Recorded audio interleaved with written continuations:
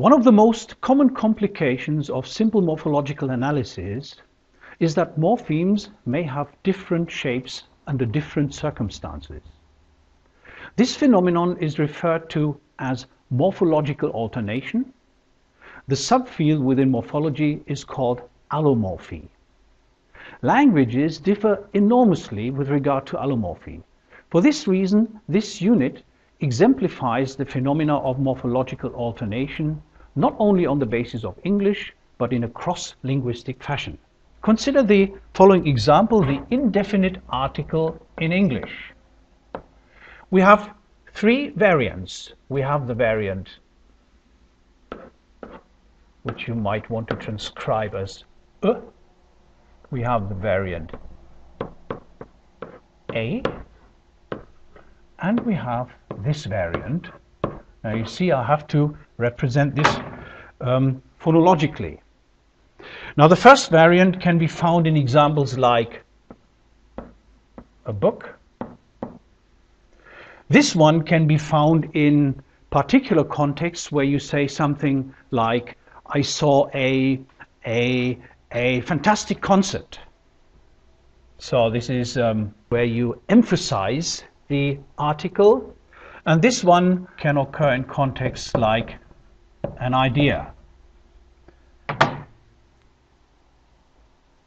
In other words, we have three allomorphs that represent the same morpheme, which we might want to write down like this. How do we know when to use which allomorph? Well, here we can clearly find conditions which I'm not going into now. Depending on the type of allomorphy, various conditions for the occurrence of particular allomorphs may be defined. So look at them in more detail. We have, for example, phonological allomorphy. That is, the alternation can be described in terms of a phonological rule. Now, our example were, of course, our three variants. Where we know that this one here occurs before vowels, like in an idea, an answer. This one occurs in stressed environments, like a concert, and this one occurs elsewhere. So here we have a phonological condition. Weak suppletive allomorphy is a kind of morphological alternation where the allomorphs exhibit some phonological similarity, but their relationship cannot be described by a phonological rule. So in English we have examples like buy and bought. So phonologically you have this I becoming or, by, bought. But that's of course nothing completely regular, so we cannot set up a phonological rule, or alternatively in meet and met. This is impossible. However, there's some sort of similarity, isn't it? Even less similar are the allomorphs of a particular morpheme if we have the case of strong suppletive allomorphy. So here examples would be go and went, or cases like be, is, are, and so on. Here we have morphs belonging to the same paradigm, but they do not exhibit any similarity at all. You call this type of allomorphy strong suppletive allomorphy. Now, in addition to these main types, we can now define various conditions under which a particular allomorph is selected. For example, phonological conditioning, where the sound structure conditions the choice of allomorph. For example, in English we have things like, and now I'm using transcription, horse, horses versus cat, cats. So the choice of the plural morph depends on a phonological rule. A case of morphological conditioning can be found if the morphological context determines the choice of a particular allomorph. So for example, if you look at the, and now again I'm using phonetic transcription, wife, the genitive requires wives, so let's write down genitive here. Whereas in the plural, you have wives. So this is the plural form. The genitive is clearly phonologically conditioned, whereas the plural form is a special morphological context which determines the choice of the allomorph. And finally, we have lexical conditioning. Now here again we can use our example by and bought.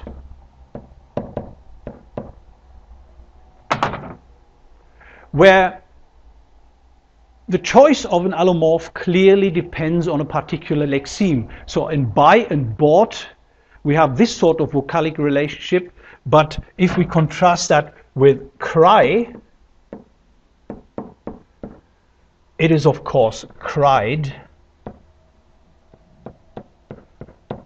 and not as we might want to have assumed crot, which is of course not the past tense form of cry. So here we have lexical conditioning where the choice depends on a particular lexeme. Let's now look at these cases in more detail. Phonological conditioning is the first of these. Consider the following word pairs. So let's use cat and cats. I'm now using orthography. Dog and dogs, and horse, horses. So we have plural affixes s, z, and is. Now in all three words, the plural morph is phonologically different. However, the distribution of these allomorphs is complementary and can be predicted on the basis of the final stem consonant.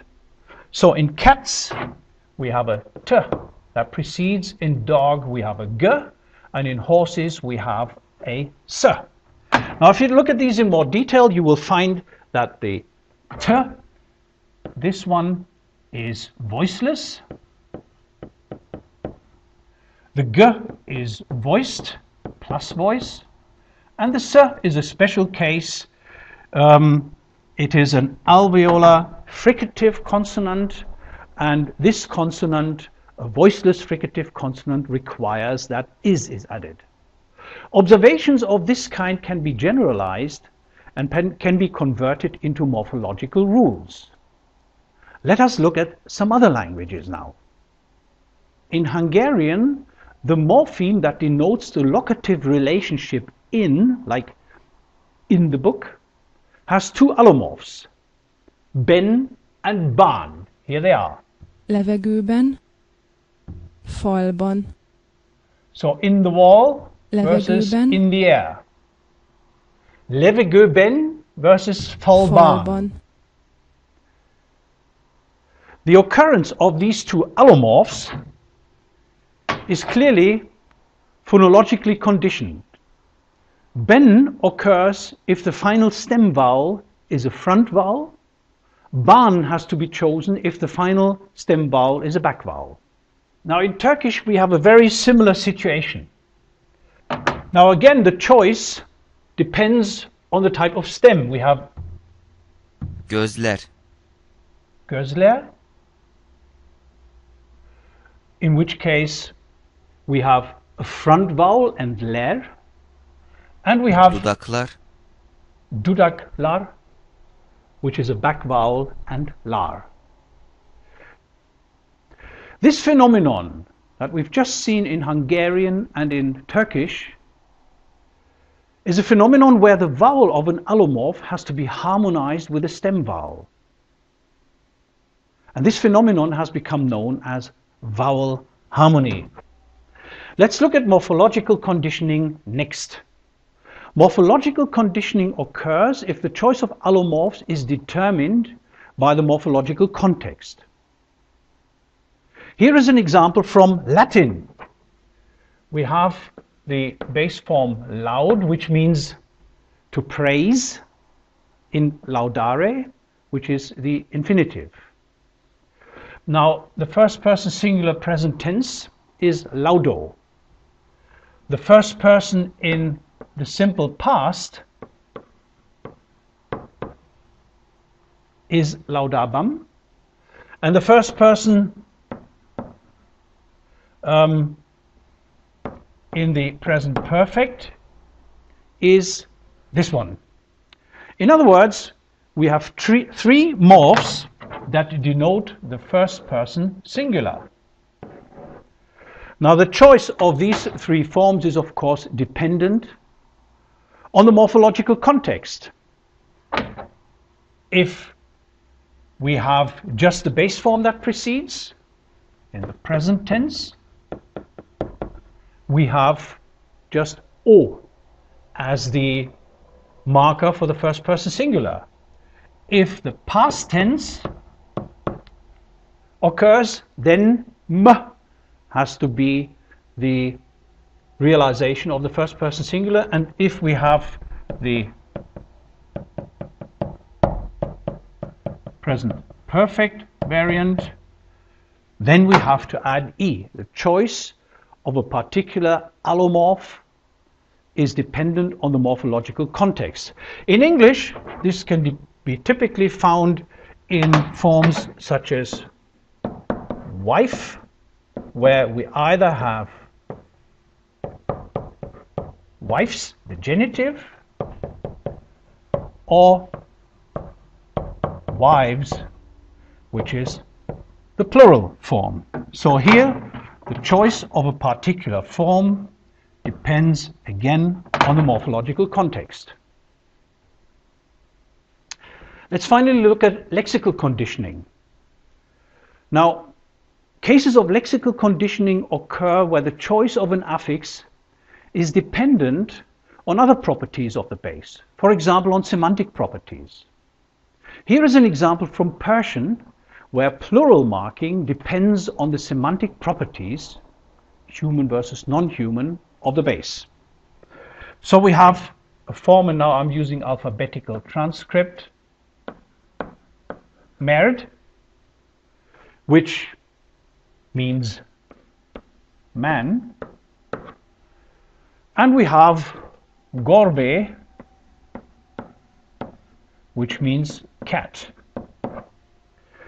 Now, if we want to turn these into their plural forms, we have to add an, merdan,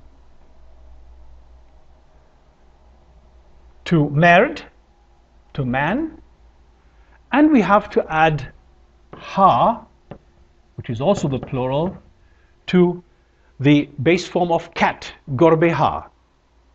The choice here, or the determining factor, is human plus human and minus human in cat. Lexical conditioning is also defined for cases where the choice of allomorphs cannot be derived by any rule at all and has to be learnt. This applies to the English past participle affix en, where speakers have to learn which verbs take this suffix, taken, seen, given, and so on. So let's summarize. Several conditions can be postulated that allow us to determine the choice of allomorphs and to set up morphological rules. The discovery of such rules, especially phonological rules, so rules of this type here, phonological conditioning, the discovery of such rules is one of the major goals in the morphological analysis of the languages of the world.